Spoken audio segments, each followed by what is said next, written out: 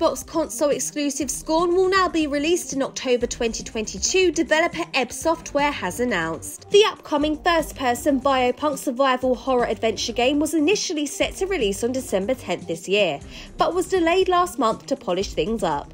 At the time, the developer and publisher only revealed that the game had been delayed into 2022, whilst offering no insight into a release window. Now, however, a new trailer for the game has been released and Ebb Software have posted on its Kickstarter page providing an update. Ebb Software CEO Ljubomir Peklar revealed that the title has reached 75% content competition, while stating that December has been a pretty huge month for them at the company.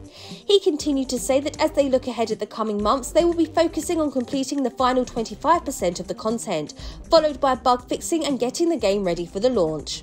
Whilst the game's community manager Megna also provided fans an update, saying, "We want to ensure that Scorn is the best game it can be, mysterious, deliciously dark and oozing with atmosphere." With that being said, the game will officially be launching in October 2022.